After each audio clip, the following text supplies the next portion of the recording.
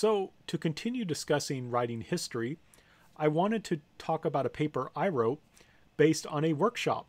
This was basically a workshop is typically where you bring together several scholars, usually a small number, to talk about a particular topic and to hopefully write papers and give presentations that help us to understand that topic better and then maybe publish it. And this particular workshop was on the archives in Korea, was organized by my friend, Professor Jongwon Kim here.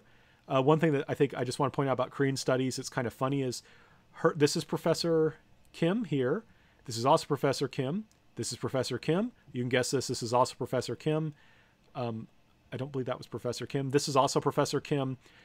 This is actually not a Professor Kim. I believe he was Professor Wong, and he was of Chinese ethnicity. But all the Koreans here were named Kim, which is not altogether uncommon. I just thought that was funny because it was like, hello, Professor Kim. It's good to meet you, Professor Kim. Have you met Professor Kim? But to move on to the paper, right? So we published our papers based on this, and here's mine.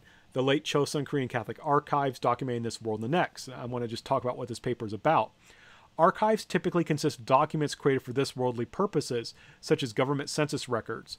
In contrast, the Korean Catholic Archives consist of documents created primarily for the purpose of salvation, documents such as prayer books and lives of the saints, or for sainthood, documents showing the particular person died a martyr. So notice what I've done here is I try to say, okay, this is how we typically understand things. Here's how I'm going to build on it. Usually documents focus on this world. I'm looking at documents that focus on the next world.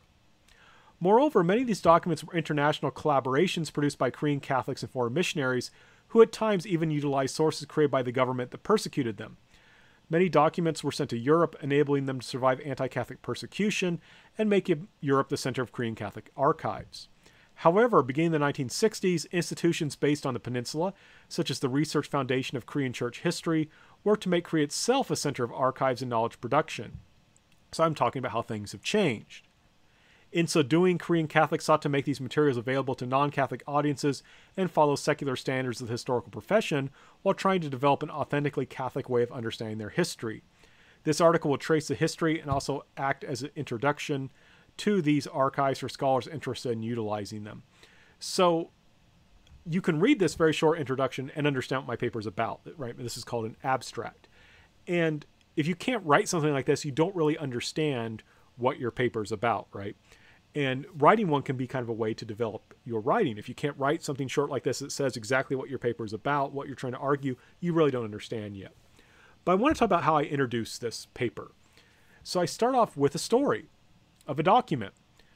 After Alexius Hwang Se-young, one of the few Catholic leaders who escaped the initial round of arrests that began the 1800 persecution, was informed upon and arrested, his silk letter, and I give the Korean inside Beksa, was discovered.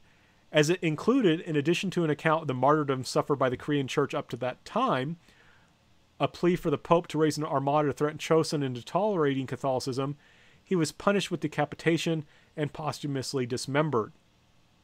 That letter was transcribed into government records and then copied into an anti-Catholic work, which a Catholic missionary subsequently obtained. He translated Alexius' letter into French and sent it to France, where Father Charles Dallet would include it in his History de l'Église de Korea, History of the Church of Korea. Right. So I start off with a story. A story of a document created by one person, but then which led to multiple copies stored in different places. So that story gave you a sense of what I would be talking about. I continued, the story of the Silk Letter reveals the collaborative and international nature typical of the Catholic documents contained within the late Chosun Korean Catholic archives, as well as the fact that these works were deeply shaped by violent persecution. So I'm telling you what these documents tell us about this history. This article will explore the particular characteristics of these documents and the archives to which they belong by providing an overview of the documents, including who produced those documents, how, when, why, and under what conditions that make them up, and reveal the relationship between the pre-modern Korean Catholic archives and knowledge production. Moreover, it will argue there's been a shift in the center of gravity of the archives from Europe, particularly France and the Vatican, to Korea itself in the second half of the 20th century. And while martyrdom has stayed central to knowledge production about late Chosun Catholicism, this shift has meant that rather than Catholics simply talking to themselves, there's been a movement among Korean scholars to address both Catholic and non-Catholic audiences. This has led these historians and theologians to seek to balance producing narratives that allow them to depict Catholicism as a positive force in secular Korean history and to produce research that meets professional historical standards while remaining distinctly Catholic. So you know what my paper is about. I have an argument. This argument is complex. I don't expect yours to be as complex or to be as expansive, but I'm basically trying to say there were these archives that contain these documents. I'm going to introduce you to these documents. I'm going to talk about how these archives shifted from being centered in Europe and to being shifted into Korea, and how this greater Korean emphasis, greater control of Koreans rather than foreign missionaries of these documents, allowed and kind of forced Koreans, Catholics, to figure out what this meant for a Korean history. Right? We're Korean Catholics. How do we tell our story in a way that says that we're Catholics and that we're important to the Korean nation? Right? So I have a thesis. I have an argument. My paper is about something. So the paper begins right after the introduction. I have this first section. Koreans encounter Catholicism primarily through the various tribute missions sent by the Chosun court to Beijing. That's a topic sentence. Each one of your paragraphs should have a topic sentence that tells you what that paragraph's about. So my first sentence, Koreans encounter Catholicism primarily through the various tribute missions sent by the Chosun court to Beijing. The rest of this paper is talking, or the paragraph rather, is talking about what happened when those Koreans went to Beijing as part of that tribute mission. When I get away from that subject, I need a new paragraph. Right? So here I'm talking about when they were in the city, they would look around, they would buy new books, they would visit churches and missionaries, they would get books and bring them back to Korea. So I want to stress, when you have a paragraph, you need a topic sentence that says what the paragraph's about, what purpose it serves in your argument. And here I do it. Remember, I'm talking about archives. My purpose is here to talk about what documents Koreans got a hold of and what documents are part of the Korean Catholic archives. And this is how I start off doing that. Now, I then talk about how people were reacting to this. Attitudes towards the new religion varied. Right here, I'm talking about how Koreans became in contact with it. Now I'm talking about how people responded to it. And I talk about some people hated it. Some people, in contrast, thought it could be useful. But here I want to stress the importance of topic sentences. Many took this Koreans encounter Catholicism primarily through the various tribute missions sent by the Chosun court to Beijing. Then I talk about it. Attitude towards the new religion varied. So you could, theoretically, if you're reading a well-organized paper, you should understand what the paper is about just by reading the first sentence of every paragraph. Koreans encounter Catholicism primarily through the various tribute missions sent by the Chosun court to Beijing.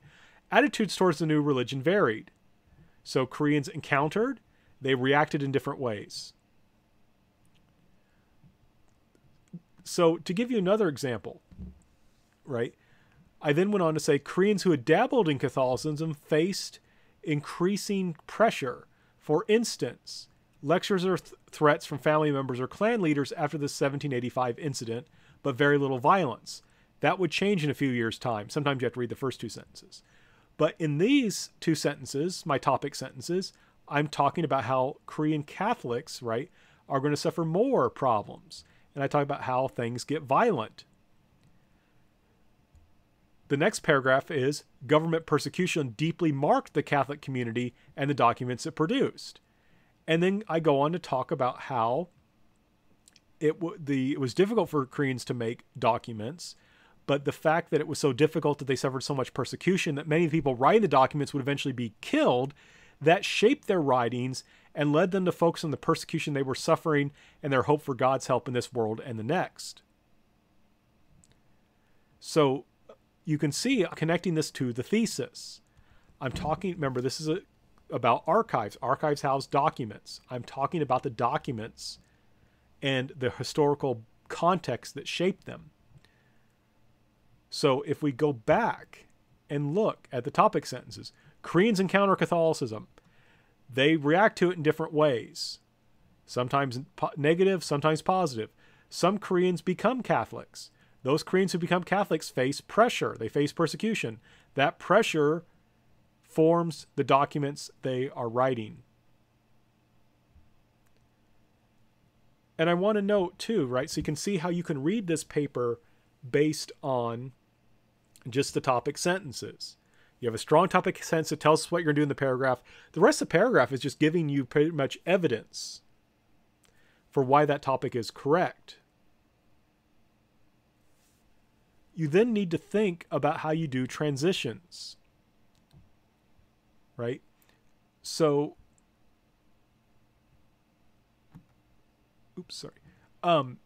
here I talk about the threat of foreign invasion and the accusation of the threat in 1866. The brief French incursion led to a series of persecutions that continued sporadically until the 1870s, killing thousands of Catholics. So I ended this sentence talking about persecutions.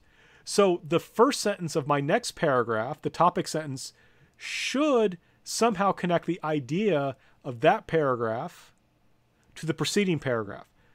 So, government persecutions of Catholicism naturally led to the production of documents.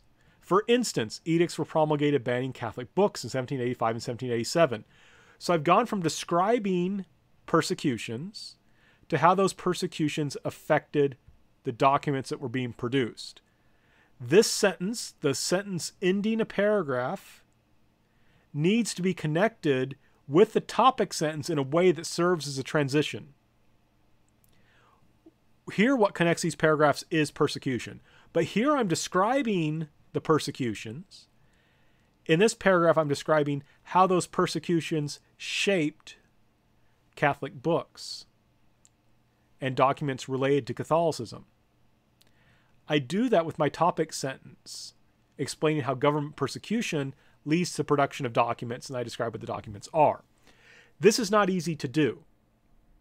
It takes practice, but it's key to writing a good history paper that you are clear about your topic sentences and that you have transitions that move the reader easily from one paragraph to another.